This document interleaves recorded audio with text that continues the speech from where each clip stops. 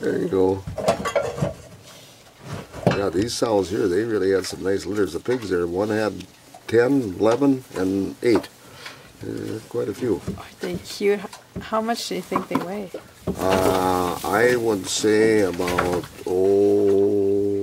Look at the big snout coming 20, 25 pounds or so. 30 maybe. The bigger ones there. Is this ground corn? Is that what this is? Ground corn?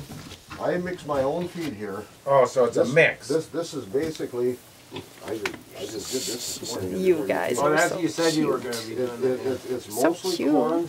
I grind oats in there, Okay. and then I grind alfalfa hay. Hi.